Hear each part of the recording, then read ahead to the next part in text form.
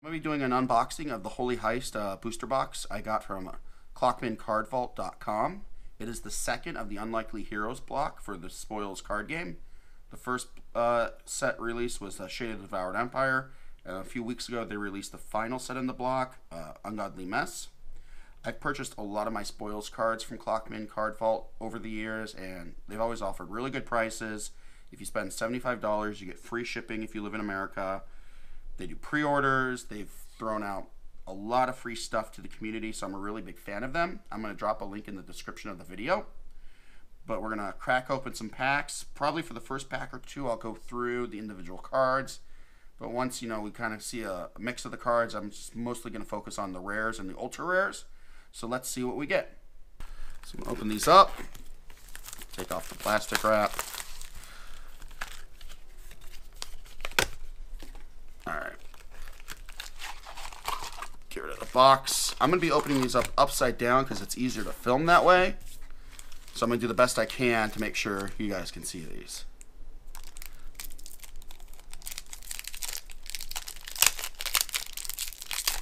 Alright. So here's the first card. It is an Arcanist. It's a common. One of the nice things about the Spoils card game is that it's always had really good art.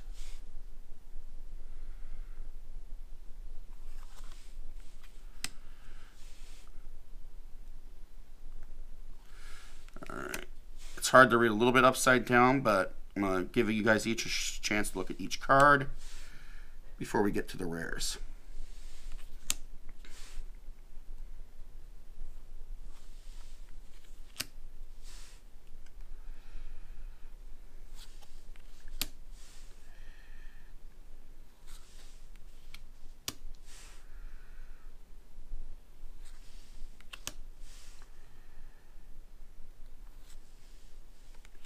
Getting into some uncommons. Alright. Now we got a couple rares here. Move these to the side. We got a Gargoyle of Cathedral Demal for the bankers, as well as I can't read that upside down, but a big micro-majig for Gearsmith. And then finally, we got a token for a micro-majig for all you Gearsmith micro-majig players. Crack pack number 2. And as I do more of these, they'll become more entertaining and better shot and better edited. But I'm just getting started.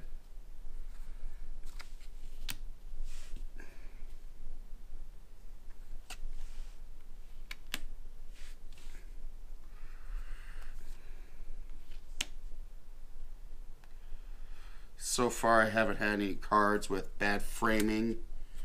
I know in some of the sets, Spoils have had some past where the cards run through the border and everything. Everything's looked so far so good with these packs. Some of the earlier packs I had weren't quite organized well, so you could open up 2 packs basically with the same rare that you had in the prior pack in a row. I'm hoping that that gets fixed as the game continues to grow and they release new sets.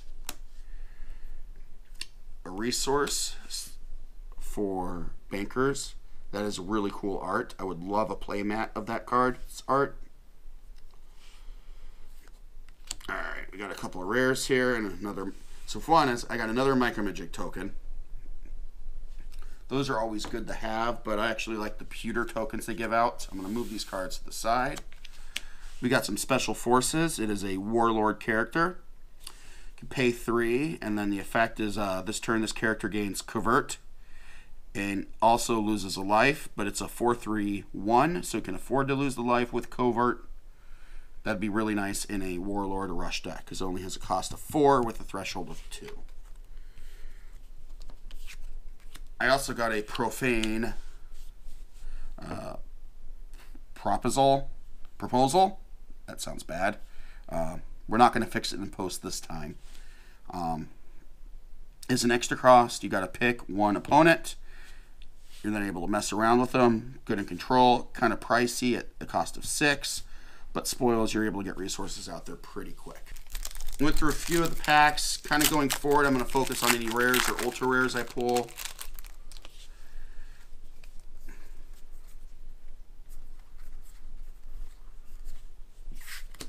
Nice. Prime Titan. That is a really cool card.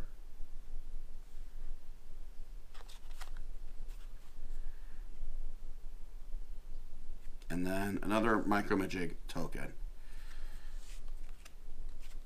And a couple of the packs I had, well, a couple boxes, I didn't get any ultra rares, but I did pull one of the full art clowns.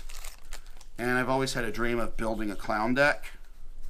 So I'm hoping that this box has an ultra rare.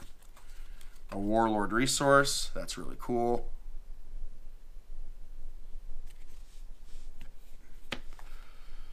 Again, like I was saying, some of these things where they're not really a good split of the packs, I keep getting Micromajig tokens, and I mean, it's nice to have, but every pack's had one so far in this box, so I'd be surprised if I get anything good.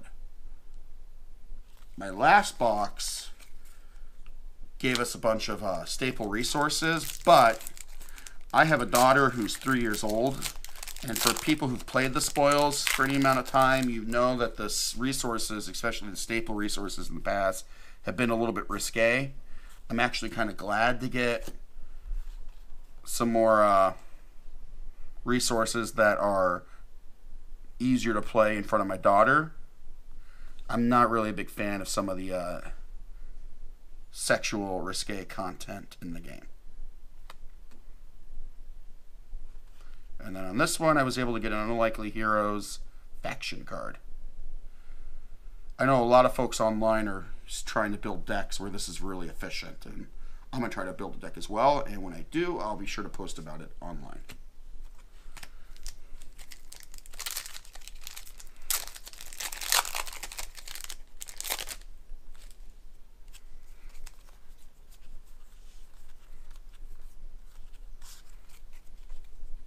There we go. That's one of the resource well, not a staple resource, but one of the resources for the Rogue faction.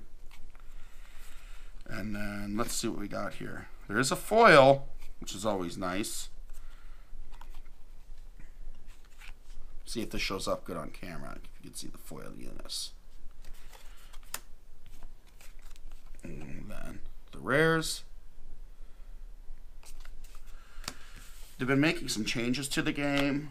And traditionally with Spoils packs, you got a single rare in each booster. I'm hoping that they move the packs to being 15 cards to be similar to Magic, but keep the multiple rares in each pack. Makes it easier to be collectible, but also you've got that 15th slot for ultra rares, which they've introduced into the game. Again, another foil.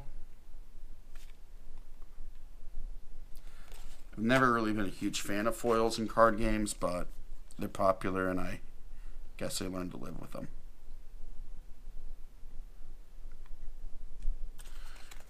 When I played the Lord of the Rings card game back in the early 2000s, I actually built an all-foil deck. It's when I had a lot more time and money to play card games.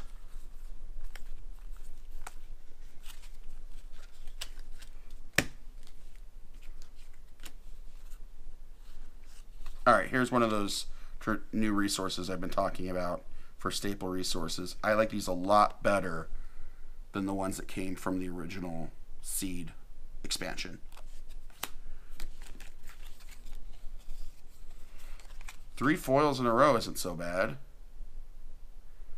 But I'd much rather pull full art ultra rare. Alright, got a few more packs to go. Rudo Man God. I actually bought some of these for my Warlord deck from Clockman. So I already have 4, but it's always nice to have some extras for trade. He's a really good card. When I talked about some of the risqueness, again, when the game first came out in 2006 and I was in my early 20s, I thought this was a lot cooler now that I'm in my early to mid 30s, and I have kits.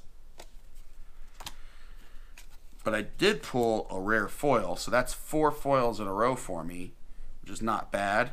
But I'm still hoping one of these final 3 packs actually has an ultra rare. Otherwise, 1 ultra rare out of 4 booster boxes, not the best ratio.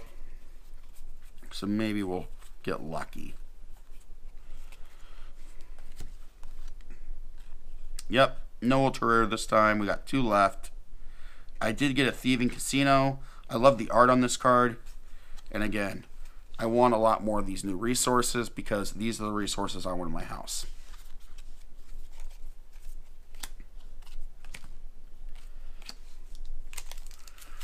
Two more packs. Come on, ultra rare. Let's see if we luck out. No ultra rare and a screwed up card. So some of the printing on these cards, at least that card, it looks like it got cut on another card.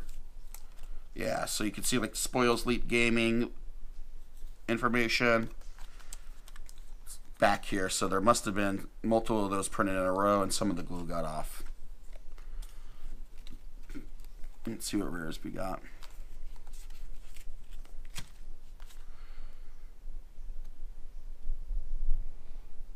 Fabishite Temple. Nice looking card. And our last pack. So we're hoping for that ultra rare. I don't think it's going to come. But maybe we'll luck out.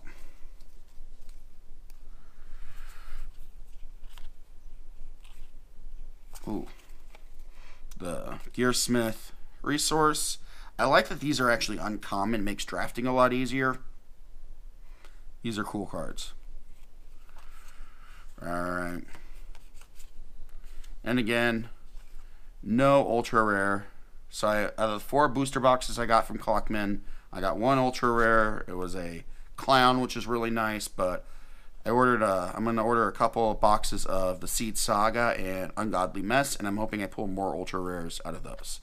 Thanks for watching. I'm going to try to produce a lot more Spoils content on this channel, as well as the blog, and I'll see you next time. Again, check below in the details if you want to get some Spoils. I always recommend buying from Clockman Card Vault. He's a member of the community, doesn't run it really as it's a business, but he does it more as a way to support the community. And when Spoils was kind of wandering in the wilderness for years, you know, Clockman Card Vault in hour 11, that's where you went to buy the cards. So I think we should support people that have been supporting the community. Thanks for joining us and have a good day.